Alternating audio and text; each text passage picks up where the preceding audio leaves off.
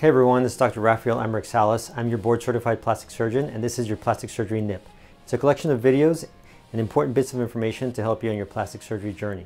Give me a couple of minutes and I'll give you the power of knowledge so you can make better aesthetic decisions.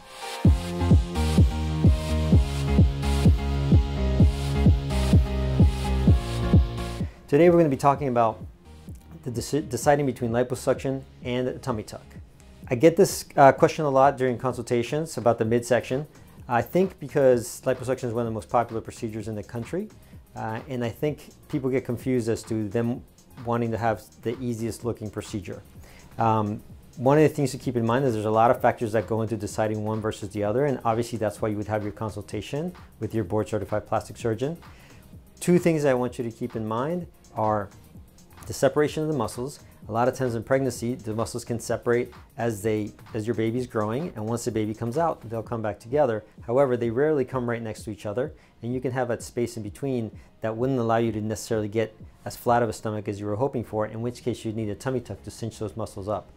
An easy way to test for that is to do a sit-up and see if you develop a worm, then you probably have a pretty decent separation.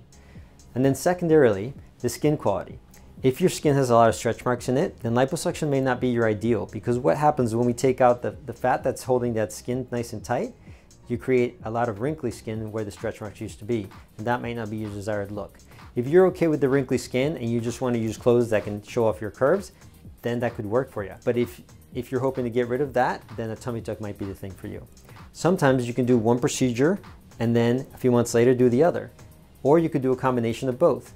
My preferred is a tummy tuck with a little bit of liposuction on the waist so that you can help create those curves and make a nice transition into the now flat stomach. Sometimes you may be a candidate for a full tummy tuck and liposuction all the way around.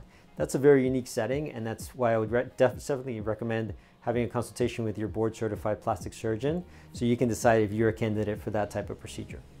So thanks for watching. If you enjoyed the content, give us a like or a comment. If you're listening, please give us a rating. We'd really appreciate it.